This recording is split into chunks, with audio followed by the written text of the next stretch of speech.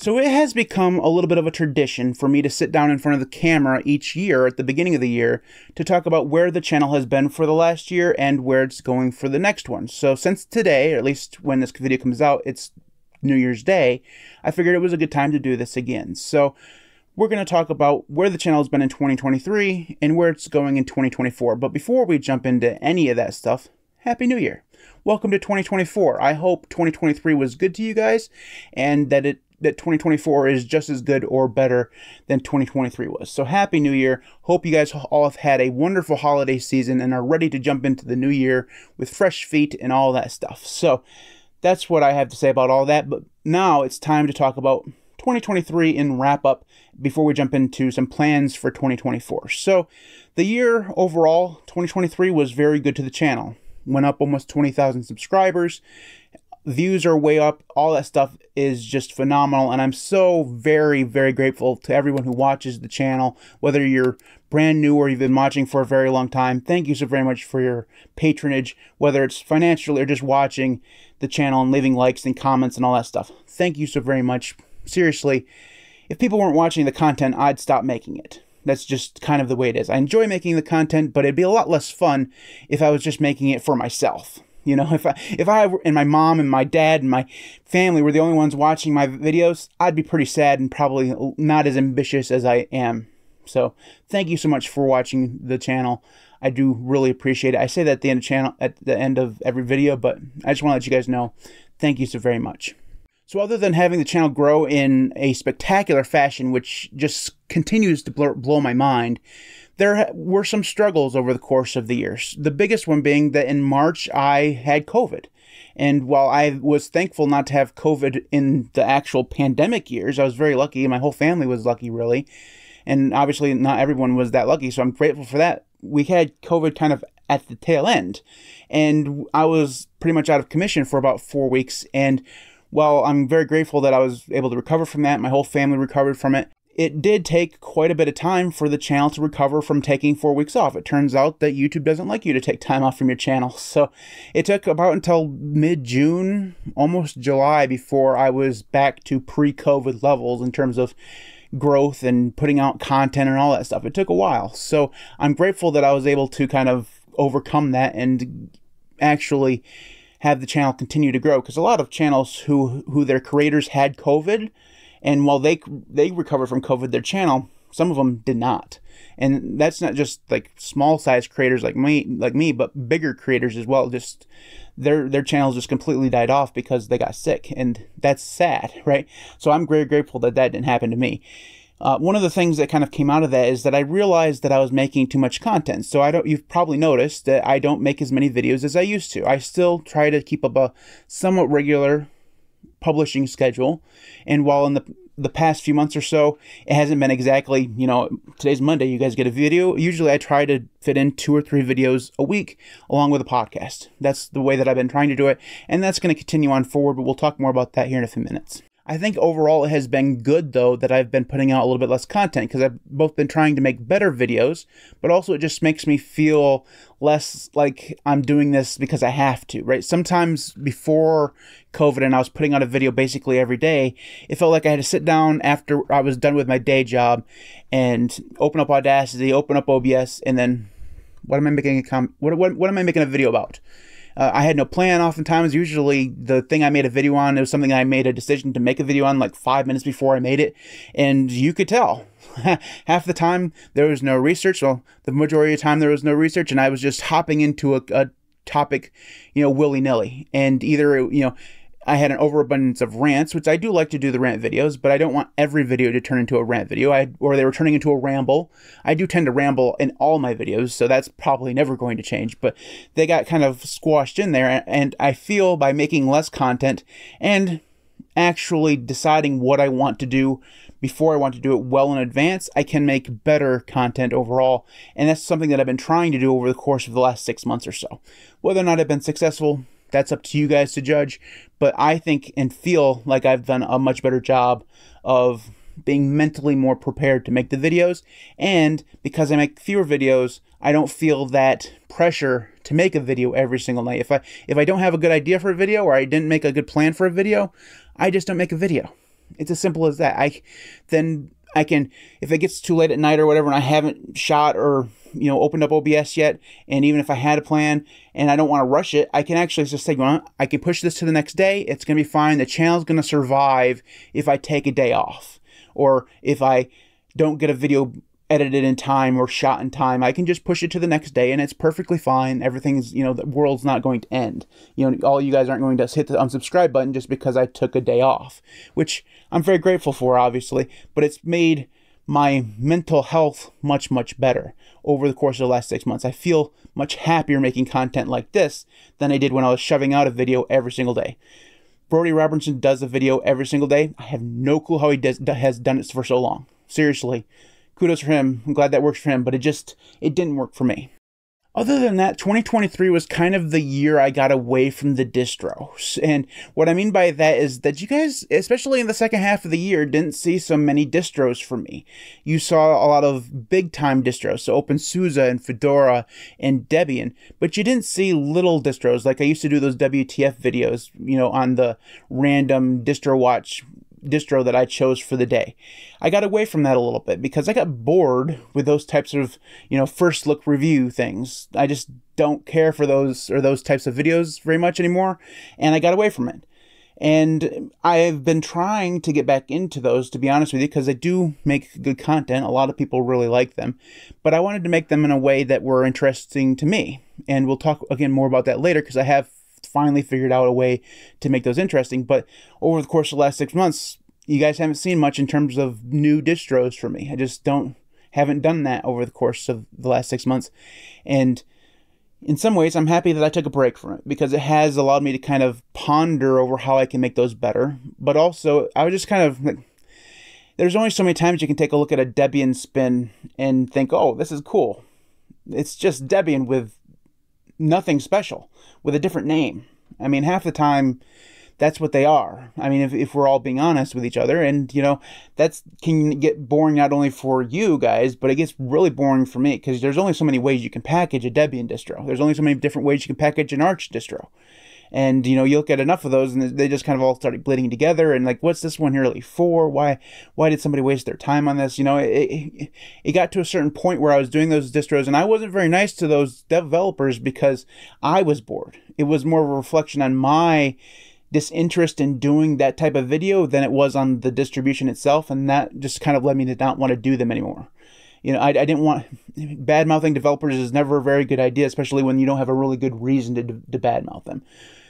When there's a good reason to badmouth them, I'll do that. But when it's just because I'm bored with doing those videos, it's not a good reason. So I stopped, and I think that going forward, I found a good way of doing those videos so that I can stay interested in those and not, become so burnt out on doing them over and over again. We'll talk about that here in a minute. The last thing that kind of happened in 2023 was the death of the short. Now, YouTube asks you to do shorts all the time. They really do want you to do shorts and live streams and regular content. They want you to kind of mix everything together because it just helps with the algorithm and stuff like that. But I've never been very good at short things. I like to ramble, and if you cut my rambling time down to a minute, I get really sad and angry and frustrated, and I've never been very good at it. But coming up in the new year, I'll be bringing back some shorts. I'll probably try to do one a week if I can. I'm not sure how long I'll be able to stick with that, but probably what will happen, and this will be the ultimate cheat, is to take small clips from the podcast and make them into the shorts, kind of like the Linux Tube does and several other Linux YouTubers and Linux podcasters do. If I can do that, it'll save me time. I don't actually have to make shorts, but also it'll mean that I can keep those things shorts, actually short, instead of me rambling on for ever and ever and ever. So that was kind of 2023. Overall, a very, very good year for the channel. And I'm just so very grateful that the channel continues, growing, and I'm continuing to be happy with it. I'm just very, very grateful. I don't know other words to say it. So thank you guys for watching for that. So 2024 is here. It has been for a few hours now as of you guys watching this. Probably for most people, at least. I don't know what time I'll actually press the publish button, but I think for most people, 2024 is here. So what's coming up? Well, first off, we'll obviously want the channel to continue growing because that makes me happy. And, satisfies my need to become Mr. Beast. That's not going to happen, man. That's not going to happen.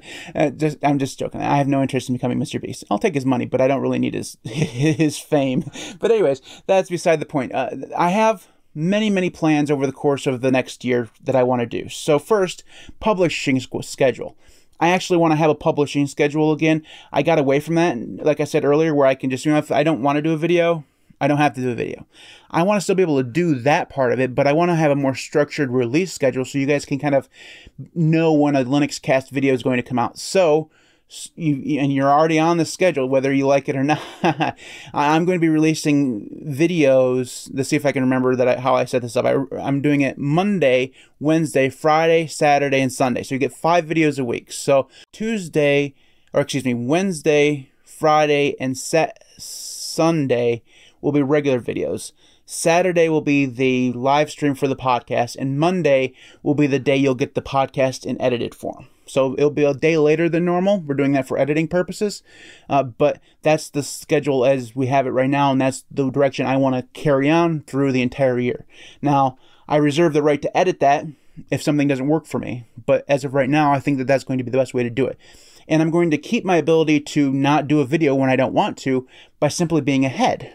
That's going to be... Now, I've talked about getting ahead in every single one of these look-forward videos that I've ever done. Every single one of them. This is like my 4th one, and I've never done it very well. Like, this is... I do it good for a while, and then I stop. Because getting ahead is hard, and I'm a lazy bastard. It's just honest to God truth of it. I look at the fact, oh, look at that, I have a whole bunch of videos pre-recorded. I don't have to make a video. Woohoo, I can go play some, City Skylines or read a book or whatever. And woohoo. and slowly, the cachet of videos that I have, penned up for you guys disappears. And all of a sudden I'm like, oh, shit, I don't have a video for tonight. What am I going to do? That's happened to me more than once. So I'm hoping by trying harder that I can have a large enough front-loaded recording, apparatus thing, whatever, whereas I can, if I want a day off, I can because I have a video, already recorded and ready to go, but I don't take so many days off that my stash of videos goes away. So I'm hoping to stay ahead. Right now, I'm 3 or 4 videos ahead, and I think that by staying ahead, starting early and having an actual plan and a schedule and all that stuff is going to do me a lot of good going forward in order to keep that schedule, but also to keep the mental health stuff I talked about earlier. So that's the scheduling plan. Just kind of to go off from that, the podcast is going to be changing just a little bit. It's going to be going back to just Tyler and I as a podcast co-host duo. Josh and Steve are stepping away from the podcast because we just frankly can't edit 4 audio streams at the same time. It just takes way too long to edit 4 audio and video streams at the same time. I do have audio editing help for the podcast now. Thank you, Nate. Thank you so very much. But we have to make Nate's life a little bit better because it was taking 10 to 12 hours to edit the podcast, and that's just too much for a volunteer to have to do. So we're going back to 2-person stream. You guys will still see Josh and Steve around the channel every once in a while, I'm sure, or at least in the comment section. So just know that I haven't killed them off or anything. They're not dead. They're still around. They also both have their own YouTube channels, which I'll link in various places. So they'll still be around. But the podcast itself is going to go back to just Tyler and I. Hopefully that will mean a little bit shorter podcast. That means we can stay under an hour, which will be nice also for editing purposes, but it will also allow us to bring things back like challenges where it's kind of hard to do a challenge for 4 people. It was much easier to do a challenge for 2 people. So things like that will also be able to make a return doing it this way. And we thank Josh and Steve for being part of the podcast for this last year. And hopefully everyone is happy with the new format of the podcast coming back next week. It's coming back next week. It should be fun. So that's happened to do with the podcast. We'll be recording again that every Saturday in a regular time slot, 3:00 p.m. Eastern time, and then the edited version will come out Monday evenings. Okay, so if you want to have, if you want to watch the edited version or you want to listen to the edited version, you'll be able to do that on Mondays going forward. That was just the way we give Nate plenty of time to edit the podcast, even with only 2 audio streams. That way he gets a little bit of extra time and it doesn't feel rushed and it can be a better job and all that stuff.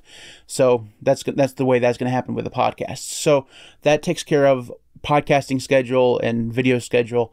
In terms of actual content, I have some things that I would like to talk about. So I have a PinePhone Pro now. I've recorded one video about that so far. That should be coming up sometime this week. I believe it's going to be published on Wednesday evening. And I'll be doing several videos on the PinePhone over the course of the year. So if you're interested in Linux hardware and you want to hear me talk about that, you'll be in luck, because I'm going to start talking about that just a little bit more. And we'll get into deep dives, like how to actually flash a different operating system or a different distro onto the device, because right now I have no clue how to do that and I want to learn. So that should be a fun video to make. Also, I talked about those distro review, distro first look things that I didn't really care for. I have found a way to make those a little bit more interesting for me, and that is to actually use the distros. Who knew? Before, I would, install it and then do an initial first look, sight unseen. And, well, that has its charm sometimes. It got boring after a while. So what I've decided to do is actually install. So I'll record the installation on hardware. I'm going to do it actually on hardware. I got a laptop here. I got a capture card that actually works this time.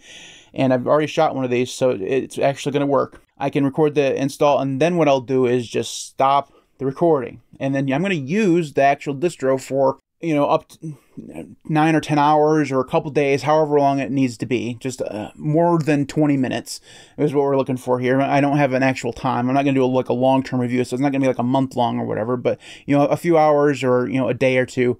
And then I'll come back to finish the recording, and I'll be able to actually tell you how it runs on hardware, how it games a little bit, how it actually functions when actually using the damn thing. Instead of me just saying, hey, here's a new distro based on Debian, it has all of these applications installed, the end. That's not very useful to anyone, I don't think, and I've talked about that before on the channel. So I think that by actually using it for a couple days or few hours even, whatever, I can actually make a more informed video, and I think that'll make it more interesting, not only for you guys, but for me. So those will be coming back in the new year, or in this new year, and it should be interesting. I'm going to try to do one of those a month. I don't plan on overwhelming you guys with new distros. I don't think I need to do that. So one a month or so, and that'll be that. The other distro-related videos that I do are the long-term reviews. Now, I have been working on my NixOS long-term review since, I think, October. Maybe November, but I think it was either late September or early October where I started using Nix. And I have Nix installed on this PC that's in front of me. It's on an extra hard drive. I have it installed on the standing desk, which you guys can no longer actually see. It is actually still back there, just the camera is no longer, it's not no longer in frame. So it's been installed and it's on the main disk on that. So I've been using that as the primary operating system there. And on various laptops. I have it on a couple different laptops that I use in different places in the house. So I've been using NixOS now for 2 or 3 months, and I plan on using it for 3 more months after this. So I will be releasing that review in March sometime. I'm not going to say what time in March. It'll be either, we're going to aim for mid-March, sometime before my birthday. We'll see how it goes there. I have no legitimate and firm plans for when, but it's going to be Marchish sometime. And oh boy. Guys, that's going to be one hell of a review. I have many, many, many, many thoughts on NixOS. So many thoughts.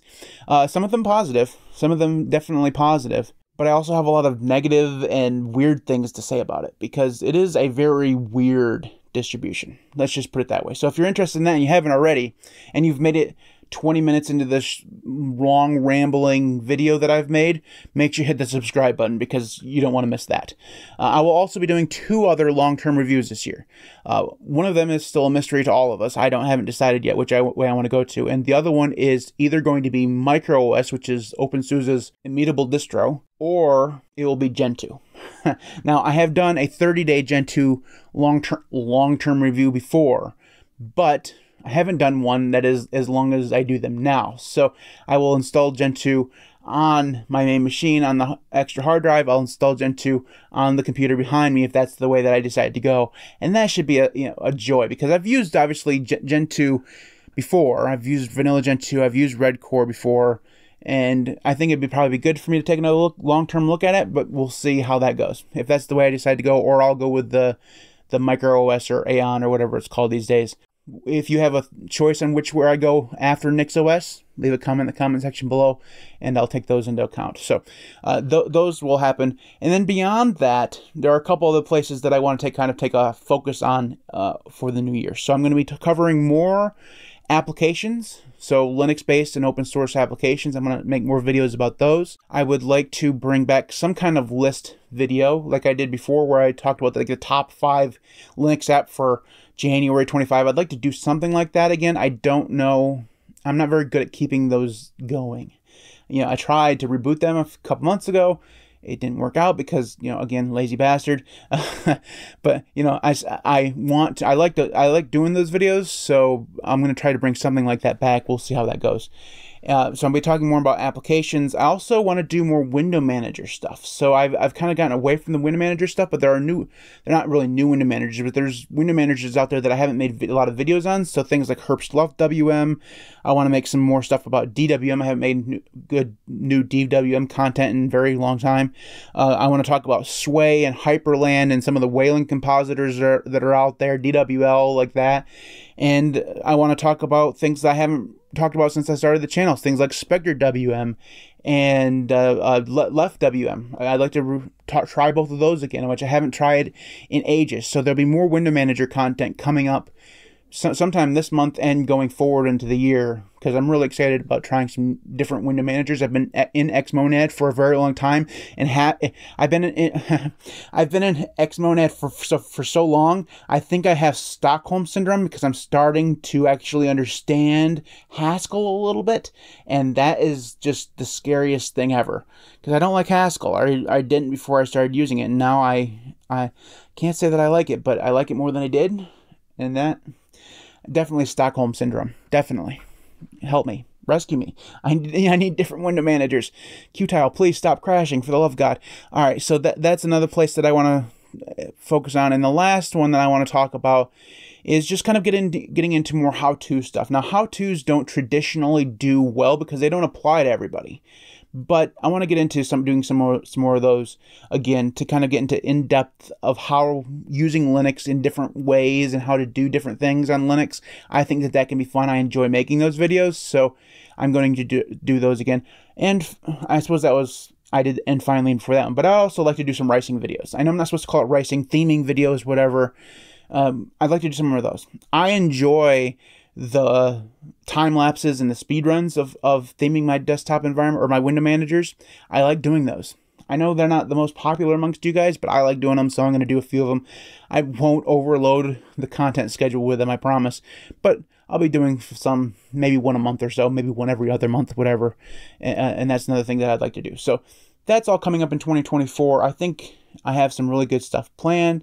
I have some good stuff on my list of videos that I already want to make. So I have a good focus on what I want to do for the new year. So that was a really long and rambly videos, but these are always long videos because I kind of just sit down and I have a chat with you guys. Probably could just maybe next year I'll just do this in a live stream.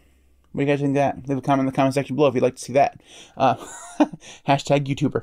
Anyways, that's it for this one. Thank you guys again so very much for watching my channel over the course of the last 3 years. I can't believe I'm well into my 3rd year of doing this and that I have over 40,000 subscribers. That's just, when I started this channel, guys, I didn't expect to have anybody watch, and I was just using this as a backup platform for the podcast so that I didn't have to host it every episode on AWS.